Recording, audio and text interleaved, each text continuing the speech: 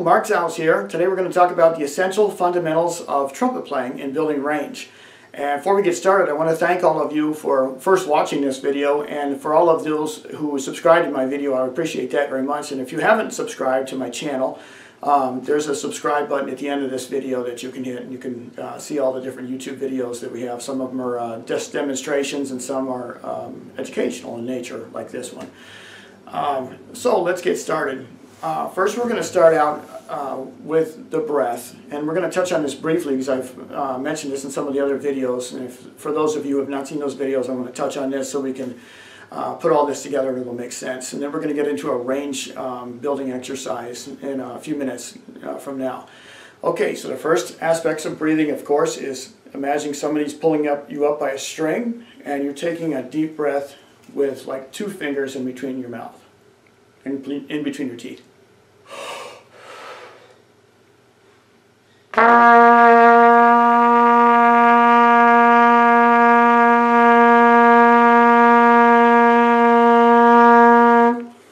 So what I'm concentrating on is steady air. I'm trying to get the most steady air that I can through the horn, and I'm also trying to be as relaxed as I can and keep the shoulders down.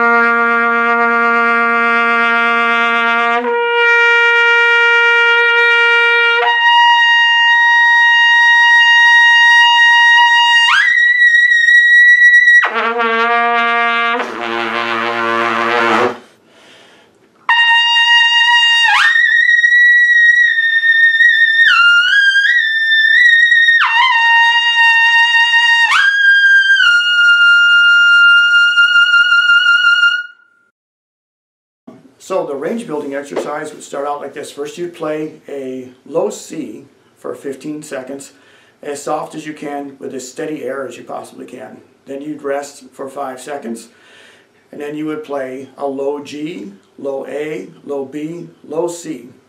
So let's just do that part so far. So I'm going to hold out a low C for about 5 seconds, and I'm not going to do it the full 15 to save time.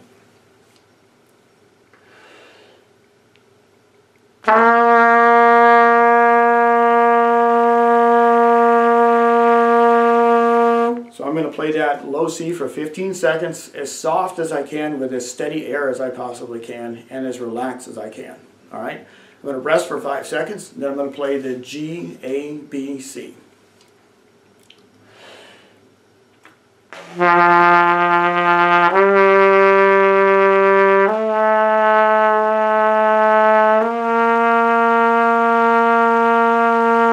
Again, I'm playing as soft as I can on those notes. Then I'm going to rest 5 seconds, and then I'm going to play G,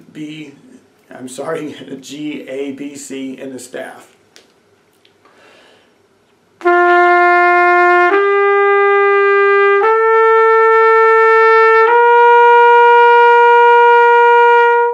And that feels about as relaxed as I can get. I'm focusing on steady air and trying to keep that as even as I can. Rest 5 seconds, play the low C again. And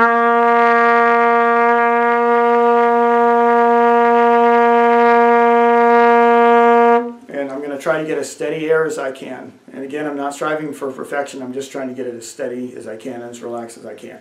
I'm going to hold that out for 15 seconds, then go back to up an octave. G, A, B, C. Same thing I did a second ago, but up an octave.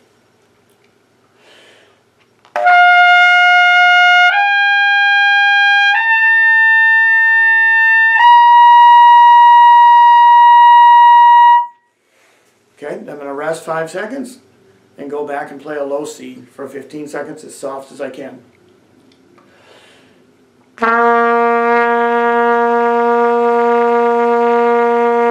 And again, I would hold that out for 15 seconds, just holding it out for 5 to save time. Next thing I would do, rest 5 seconds, play the G, A, B, C below the staff again. We're always going to play that same pattern.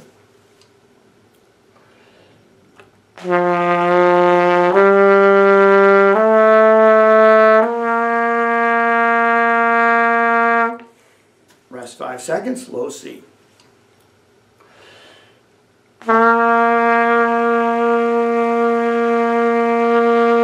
Again, you'd hold that out for 15 seconds. Next thing I'm going to do is play A flat, B flat, C, D flat. I'm going to play what I just did, but up half step.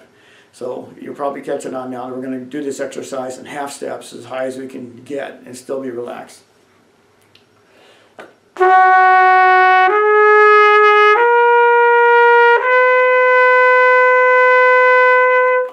Back to the low C after we rest 5 seconds.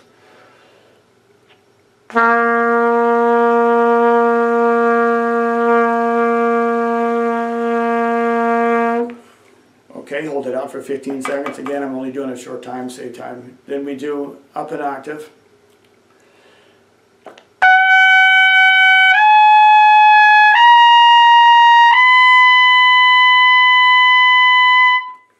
Rest 5 seconds.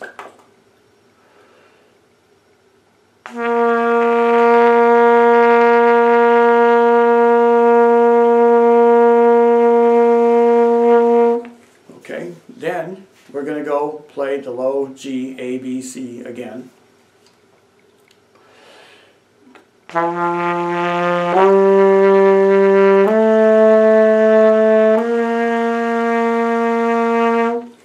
Rest 5 seconds, low C for 15 seconds. Then we're going to rest 5 seconds, and then we're going to play A, B, C sharp, D in the staff. Then we're going to rest 5 seconds, play a low C again. Then play A, B, C sharp, D up an octave. Rest 5 seconds, play a low C again for 15 seconds. Then the next section would be just doing what we've been doing in this pattern, but going up chromatically. We're going to stay in the key that we start on. So if we start on a B flat, we're going to play in the key B flat. So it would be B flat, C, D, E flat, F. Thank you again for watching this video, and I do appreciate it. For more information about the range building exercise, feel free to visit my blog at markzauss.net. Also, feel free to subscribe on the subscribe button at the end of this if you want to subscribe to my channel for more information. Through my website, you can also sign up for online lessons via Skype if you wish as well for one-on-one instruction. Well, I hope this information was helpful, and I do appreciate it.